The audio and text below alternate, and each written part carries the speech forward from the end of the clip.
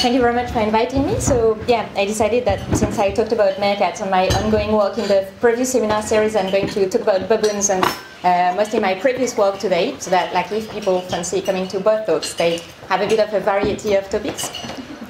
And I'm going to talk about sexual selection in females today. That's one of my favorite topics, actually.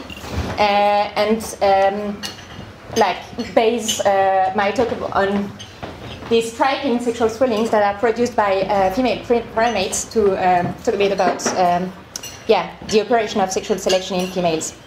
So first of all, I'd like to talk a bit about what sexual selection is, in case you're not all familiar with that. So sexual selection, that's the theory with which that Darwin proposed when he was confronted with this difficulty. That it was basically proposing his theory of natural selection and struggle for survival. And then in some animals, you found this kind of traits, which obviously do not seem to contribute to survival. Because if you're this peacock and you're carrying this tail, it's quite likely that you will be more vulnerable to predation than if you don't carry this tail. So it was a bit of a problem for him to account for the evolution of this kind of traits. And that's how he came up with sexual selection. He also noticed that these kind of traits are usually carried only by one sex and not by both. So there is sexual dimorphism in that. And that's why he called them like secondary sexual characters, because these traits are basically not directly related to survival. They're also not directly related to reproduction. They're not like genital organs, for example, but they differ among sexes, so secondary sexual characters. And here's what he proposed. He found that there are two kinds of secondary sexual characters. These traits that look like armaments or weapons, and these traits like, that are extravagant and colorful and that look like ornaments. That might reflect the operation of two different processes. In this case, he proposed that armaments help the individuals that carry them to fight against potential rivals of the same sex to access potential mates of the other sex. And in this case, he proposed that ornaments have evolved to help individuals carrying them to attract and seduce partners of the opposite sex. He also noticed that usually these kind of secondary sexual characters, whether it's armaments or ornaments, are more often found in males than in females. And since that, ongoing research in sexual selection has proposed a framework to explain why these ornaments and armaments are more often found in males than in females. Basically, the idea is that the costs of reproduction are usually higher for females than for males. So, for example, in mammals, females have long gestation and lactation periods. And during these periods, they won't be sexually receptive, so they won't be part of the pool of potential partners for the males. And so, quite often, at any given time, there will be more males ready to mate than females, which means that females become the limiting resource for males, and which explains why this reproductive competition is more important in males than in females, and why these armaments and ornaments are mostly found in males. And like the study of sexual selection has been sleeping a bit after Darwin. It's been ignored for quite a long time. But then there has been renewed interest, like starting in the 60s, 70s, and it's now a very, very important topic in modern contemporary evolutionary biology. And people have proposed a theory explaining why actually females prefer to mate with those males that carry these incredible colors or these extravagant ornaments. So this theory proposes that these ornaments are actually costly to carry. I've talked about the potential predation costs for the peacock tail. Like if you're very colorful, you will be detected more easily by predators. And so you'd better run fast. And so only these individuals that are in very, very good condition will be able to carry these ornaments. Which means that from a female perspective, if you choose one of these males with like very, very bright colors, that means that you might be able to transmit very good genes to your offspring and good viability genes to your offspring. So this theory is known as the good genes theory for the evolution of ornaments in evolutionary biology. And then the other thing is Obviously, because as you can see, like the males are all beautiful and carry interesting ornaments, but like the females all look grey and boring and not very interesting. Like people studying sexual selection have tended to focus a lot on males and not very much on females. But recently, it's realized that okay, well, sexual selection obviously is a dynamic process. It's an interaction between males and females, and if you only look at one side of the coin, perhaps you're missing some important processes that are happening on the other side. But perhaps it's also important to understand better the role that females play in sexual selection. So that's what I've been trying to do. And there's like recent evidence suggesting that actually sexual selection in females might be quite important to look at. So for example, in some societies, like in meerkat societies, the females compete more strongly over reproduction than males. And so for those of you who attended my seminar in the previous terms, I showed pictures of how females like fiercely fight for the access to dominance when the dominant female die and when they want to inherit dominance. I've also spoken a bit about the fact that the average reproductive success can be actually higher for, well, actually, variance in reproductive success can be higher in females than in males in meerkats. So basically, the operation of sexual selection in meerkats seems to be more important for females than for males. Then in some other animals, like in African antelope, it's been observed that females can aggressively compete with each other to access to a mating partner. And finally, I'm coming to this very, very intriguing sexual swellings that are produced by many primates in multi-male, multi-female groups, and that very, very much look like ornaments because it doesn't look obvious that they might have any function for survival. Their position suggests that they might have to do with attracting a sexual partner.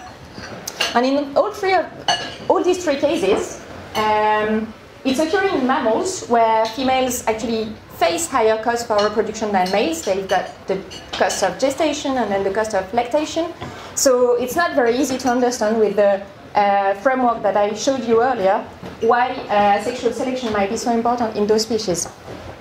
So I'm going to talk a bit more about this example, which was my PhD subject initially. It's like, okay, so here's the primate sexual swellings, like, well, here's the sexual swellings of baboons. Please come up with some ideas about like why they occur and why they've evolved. So I'm going to give you a few facts about primate sexual swellings to give you basically the background that I had when I started to work on this question. So primate sexual swellings are found in multi-male, multi-female groups of old-world monkeys. So for example, that's in mandrills, in Japanese macaques, but also in chimpanzees, so in some of our closest relatives. The swelling size reflects female fertility within an oestrus cycle, which means that if a female is not sexually receptive, then she doesn't have any swelling. But then swelling size will slowly, gradually increases towards her cycle until being maximal when the probability of ovulation is maximal. There is a male preference for large swellings, which makes sense given what I just said. It's like if males choose females with bigger swellings, then they will pick up females that are more fertile and closer to ovulation. And then the maximal size, well, the size and the shape of sexual swellings, when they're at their maximal size, when they're just around ovulation, can vary quite extensively between females. So these are all sexual strengths for my population. I'm sorry that you're eating at the moment. It's like, usually when I give this talk, it's like outside lunchtime. And so I had two main questions. The first question was, so do sexual swellings signal good condition in a symmetrical way as ornaments of males do? And the second questions were, actually, I mean, if they've evolved in a symmetrical way as male ornaments have, then I would expect females to compete over mates, because if there is absolutely no mating competition among females, then they should not be selected to attract males. So let's talk a bit about that. So I was lucky enough to work on Shakma baboons. They're quite lovely animals to work with. Well, it's perhaps not obvious when seeing that, but they're very, very interesting anyway, and really, really nice. So Czech baboons live in southern Africa. They live in large multi-male, multi-female groups. They, as you can see, sexual dimorphism is quite extensive. Like an adult male is about twice as heavy as an adult female. You can immediately see that there is very, very intense reproductive competition among males when the male is managed to win a fight and to win all the fights against his rivals. He managed to acquire the alpha rank, and then he gets priority of access to the receptive females in his group, so he gets like obvious benefits in terms of reproduction. Like the actually size of the canines of baboons is one of the biggest among African mammals. It's like bigger than leopards, interestingly. And then they've got like lovely little baboons instead. So I worked in central Namibia, like basically here. So here you've got the Namib Desert, so that's right on the edge of the Namib Desert. And the field site where I was working looks a bit like that. So that's arid and mountainous and beautiful.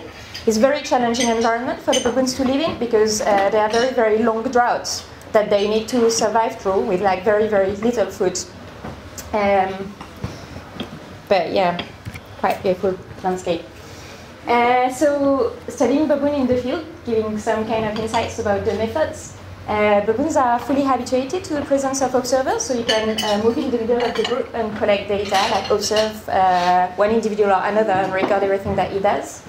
Time to time, whenever we got enough funding for, we trap all our baboons, and that allows us to collect biological samples, so for example little tissue biopsies for genetic analysis. But also morphometric measures like that. You can see we weight our baboons, and that will allow me to derive a condition index for my baboons, an index of nutritional condition. So taking the weight of the baboon and controlling it by the size of the baboon to see whether one individual is in good shape or not. Then we can actually look at their teeth to estimate age. So you can see that's an old male. He lost like nearly all his canines apart from one. And so it's a very, very insightful source of information about our baboons when we can trap them. So then to test my hypothesis, to see whether big swellings reflect female body condition, nutritional condition, I also needed to measure those swellings. So to do that, I just basically ran after the baboons the whole day with a camera to try to get pictures with a good angle. And with an unfortunate field assistant next to me, who was in charge of measuring the distance between the baboon and me.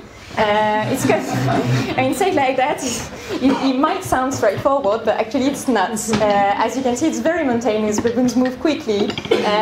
It's very, very hot.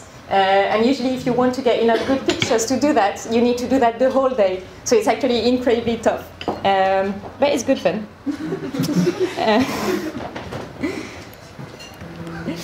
So then, with those data, I could see whether, like, the nutritional condition of the females would correlate with the size of the swelling, and I did find a nice positive correlation.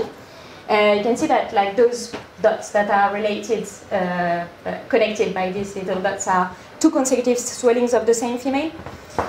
So it means that in this graph I've got 13 females in total and 20 cycles. So some of the females have been observed for several cycles.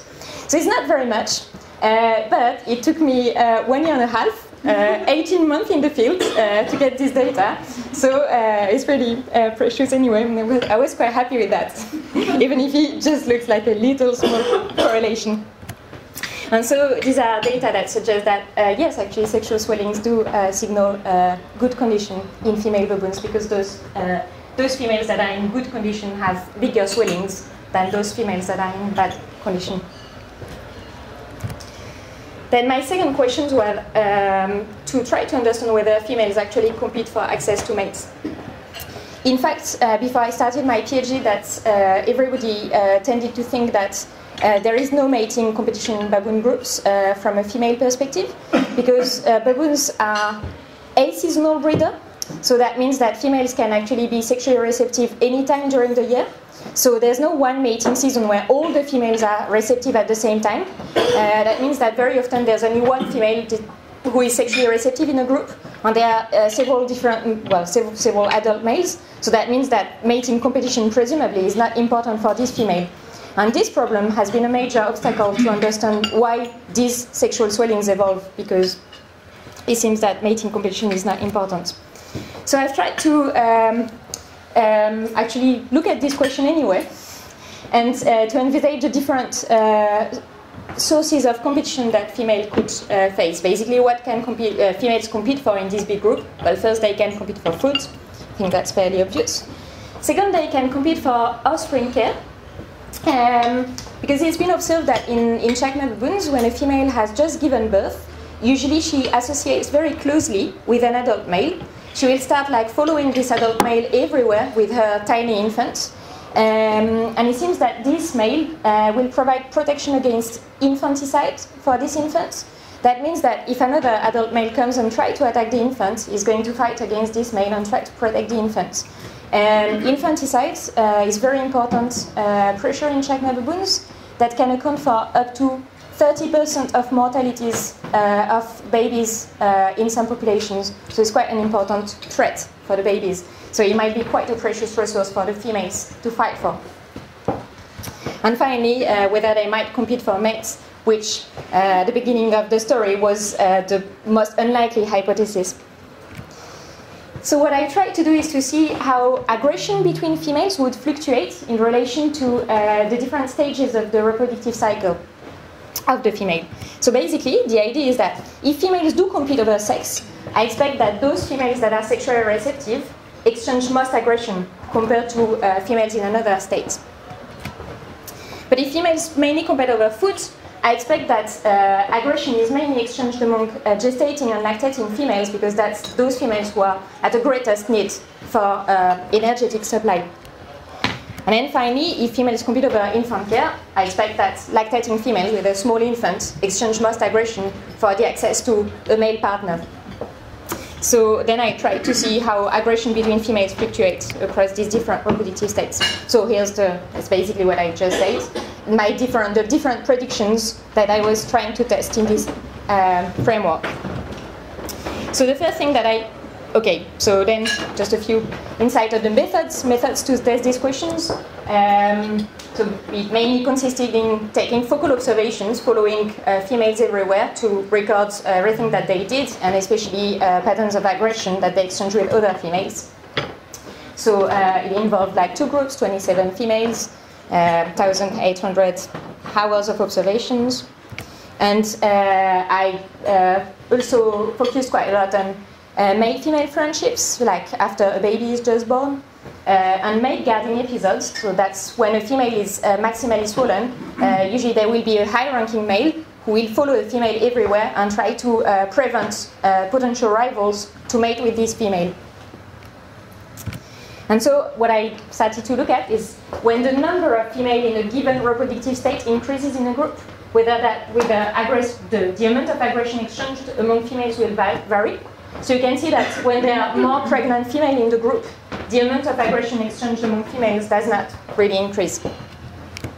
Then when there are more, up to like 50% of females being lactating in the group, similarly you can see that the amount of aggression does not increase a lot. But when the number of sexually receptive females increase in a group, and when there are many sexually receptive females at the same time in a group, then the amount of aggression exchange between females really seems to increase a lot. Then I checked, I looked at the amount of aggression received by one particular female on average during 1 hour of observation in relation to her reproductive states, and could see that those females who are sexually receptive receive almost twice as much aggression as those females who are lactating, and even more compared to those females who are pregnant. So if I come back to my hypothesis, it seems that actually aggression is most important among swollen females, and that females might actually be competing over mates. Then I tested another 2 predictions, still to answer this question. I predicted that if females compete over paternal care, I expect like that the females who have managed to secure a male friend will actually have face more aggression than those females who have not managed to secure a male friend to protect their infants. And then similarly, if females are competing over mates, I expected that those females who are mate guarded by a high-ranking mate who have managed to secure a mate will face more aggression from other females than those females who have not managed to secure a mate. And here's what's happening. So I can see that the amount of aggression received by females who have or who don't have a male friend when they're lactating doesn't change at all.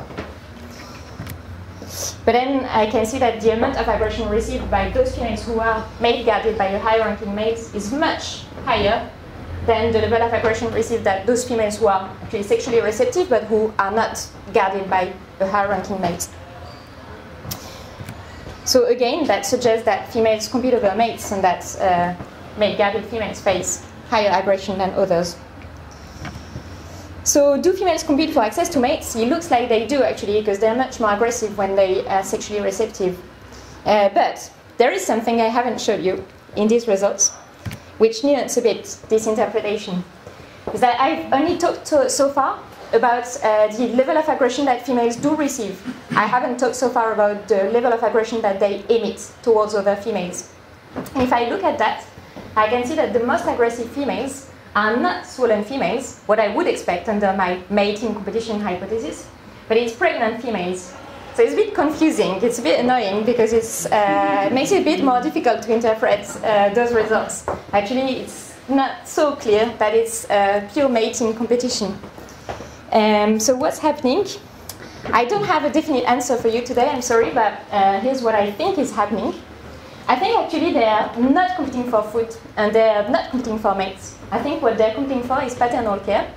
But I think the key of the story is that if you want to secure paternal care, it's too late to start when you're having an infant. What you have to do is secure mating to a male, because males won't invest in an infant, won't protect an infant if he hasn't mated with the mother and if he doesn't think that this infant might be his infant. So if you want to access paternal care, most likely you have to access to a male when you're sexually receptive, and to have like this episode of mate guarding, this tight relationship with the male at this period, so that the male thinks that the baby who is born is his baby, and might be motivated to protect him. So I don't have a demonstration of that, it's my interpretation of it. But what I know, well, I've already talked a bit about that males do protect the offspring of their female friends against infanticide in early life. So you can very often see males carrying this kind of behavior, like carrying a baby, or grooming a baby, or spending time with a baby. And here's what happens if they don't manage to, if babies don't manage to gain some protection by males. It's quite a dramatic picture. Well, it's good, like you're finished with your lunch. And here's what I found out later, just pursuing a bit this research on paternal care. Recently, I found out these male friends with whom females associate are usually the fathers of the offspring. So we did find out that by carrying paternity analysis on the babies and looking at whether that matches with the identity of the male protecting them. And more recently that apparently these bonds between father and offspring don't occur only in early life, but last much longer than that. And when the baby is very young, that might be protection against infanticide, but it seems that when the baby grows up, fathers help them accessing good quality food, which is very precious resource in that kind of environment, especially. So actually, I got quite a lot of media attention about this later story this week on BBC Nature and Plant Earth. So if you want to find out more, then you're welcome to have a look. And so just to finish up, I hope I managed to convince you that it's interesting to look at sexual selection in females, that ornaments and reproductive competition are not confined to males, but also occur among females. But that when females compete, it's probably more over breeding opportunities and the resources that males can provide than over sperm and gametes. and that, well, mechanisms of sexual selection are qualitatively similar in both sexes, and it's very, very likely that males also choose their partner, and that females actually compete for access to high-quality partners. Yeah, and that's it. Thank you very much for your attention.